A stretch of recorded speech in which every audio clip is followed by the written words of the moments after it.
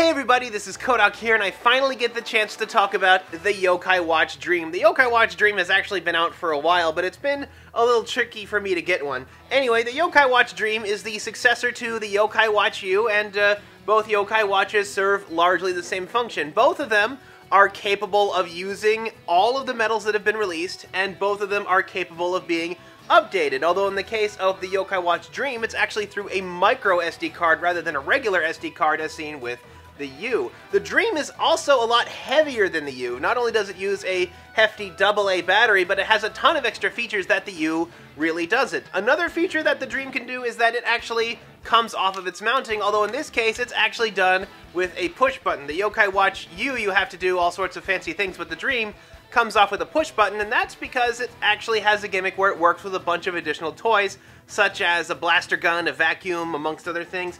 And I have tested them. The parts, unfortunately, are not cross-compatible with one another. But in the case of the Dream, it is a whole lot easier to swap things around to support the gimmick.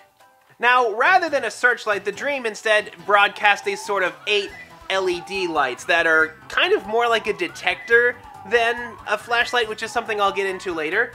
Anyway, if the Yokai Watch U is like a concert hall, then the Dream is like a casino or a game show, because what happens is, when you put in one of the Yokai medals into it, it kind of throws it into a game show or a casino situation where a roulette starts.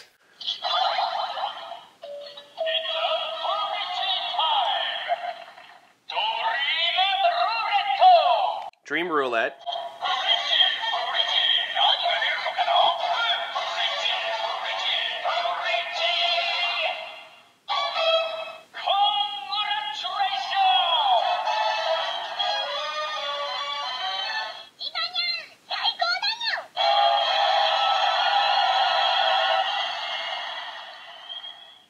Okay, so that was the Dream Roulette, which is kind of a generic roulette that these characters can be entered into, and Jivanyan 1, just kind of anything. But there's actually a number of roulettes where the characters actually win something. They can win like a fancy piece of tuna sushi all the way up to a Hawaiian vacation.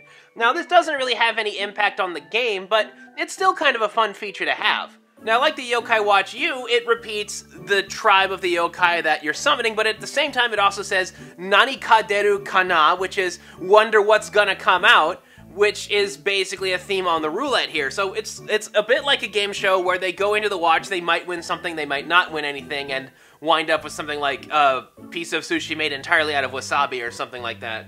Anyway, you heard the Charming Tribe, which is kind of a nice, very bouncy kind of drum-heavy beat, but all of the others have some changes as well. The Tough Tribe, which was kind of the cool-sounding tribe back on the first couple of watches, instead has a more heroic theme to it.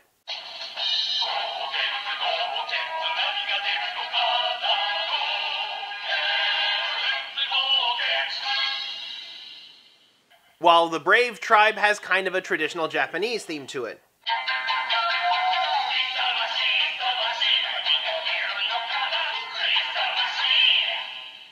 The Heartful Tribe has an Islander Hawaiian theme.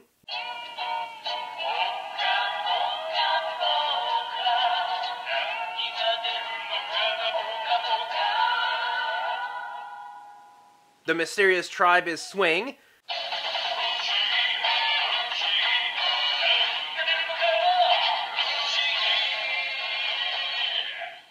The Shady Tribe has kind of a James Bond sound to it.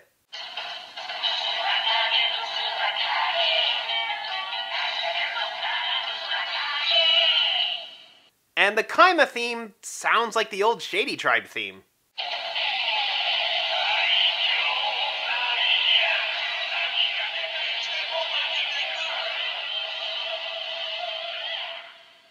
The Eerie Tribe sounds like a disco theme.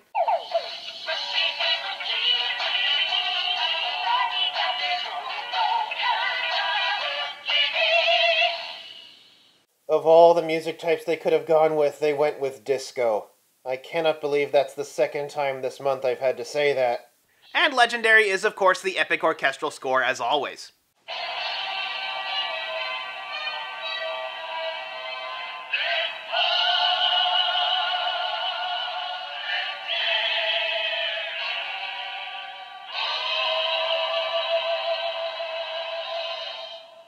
Now, I think I've saved the best for last, because while the Tough Tribe has kind of been the coolest one in previous iterations, in this case, it's the Slippery Tribe with Izanami here. They get kind of like this epic mariachi Wild West theme.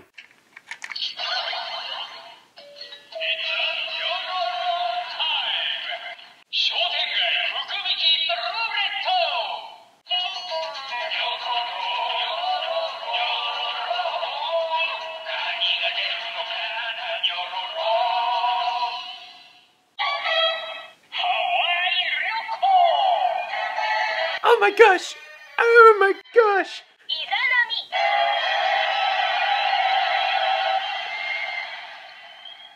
So you see what I mean? Izanami just won a freaking Hawaiian vacation! That's amazing right there! Now, the roulette element of the watch actually adds a bit more fun, a bit more randomness to it. You're not getting the same thing every time, although if you want, you can actually skip this incredibly long process anytime by pressing the button up here. But by far the coolest innovation behind these has got to be the Dream Medals. Now, the Dream Medals, to correlate with the whole casino game show thing, kind of resemble poker chips a bit more, although their most interesting innovation is on the reverse side, where through the clear plastic you can see a little coiled up chip similar to the one you'll see on like an Amiibo or a LEGO Dimensions base or a Disney Infinity figure. What this does is it actually does kind of behave like an Amiibo in that it actually has some memory stored in here. Like, the watch in Seeker mode can actually recognize the medal if you put it underneath.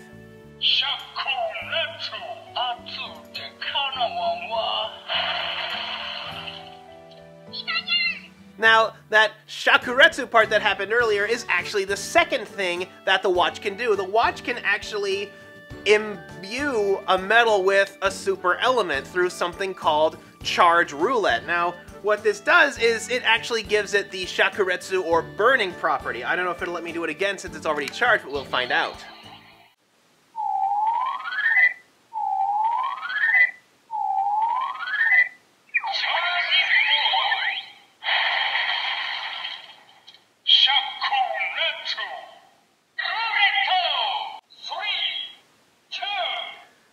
And I hit the button.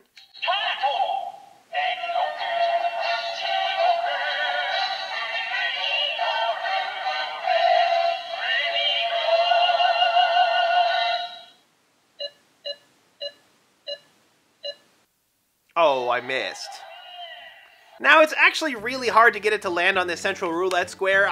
It's like 1 in 20 for me, but I guess that's to prevent it from being abused, because what this burning property does is it gives like a boost in either the Yokai Watch 3 video game or the Yokai Watch arcade game, from what I've heard, that kind of uses these chips similar to Batrio.